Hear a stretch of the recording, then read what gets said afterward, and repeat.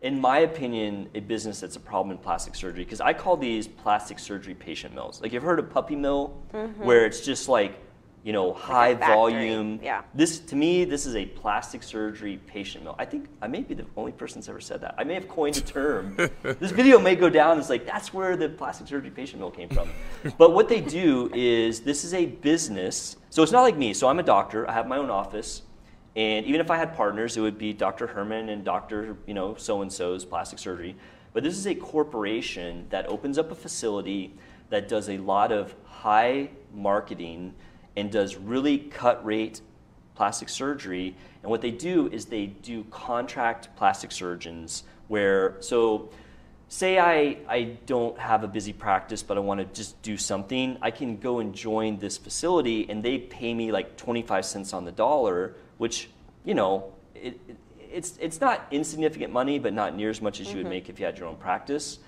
But they pay these doctors like low amounts. A lot of times they do these things under local anesthesia so that they don't have to pay an anesthesiologist, and that allows them to basically do very, very cheap prices, which attracts people. And then they do a lot of marketing. It's like, oh, you can get your Brazilian butt lift for $3,000, which would be, you know, very cheap compared to like if I was doing that, which I don't even do those. And so it attracts people. And I have just a huge amount of problems with this. I mean, some of the problems, like, when you go to their website, it doesn't even have any information about their doctors. Like, zero information. Like, when you go to like a legit plastic surgeon's website, it talks about their credentials. Who are they? Where did they go to school? What is their training? What is their board certification? Sounds like some back alley stuff. I really have a huge problem with these places. And they are a really big problem in Florida. There's a lot of them. For sure. And it just, that was there's a huge warning bell. Like, when you go to their website and you can't even like look up the doctor, there's not even a name of a doctor. It's crazy. Also, like, they encourage medical tourism. Like, when you go to their form, it's like, you know, is it possible for you to come in for a pre-op consult? But like, it doesn't like have any like kind of negative if you don't. Like, you literally could say, I want to get a Brazilian butt lift. Like, you could go on their website, say, my name's Sarah, I live in Texas, I want to get a Brazilian butt lift. And they're like, okay, we'll schedule it out. And then you arrive and like literally you go to surgery and have it.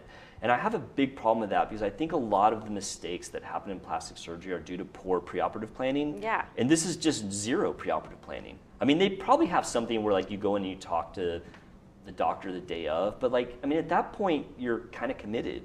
And so it doesn't give you that opportunity to make a plan in advance, which I don't like. And then also a lot of these places, like, the doctor doesn't see the patient post-op. It's like, you know, a nurse or something that sees them post-op.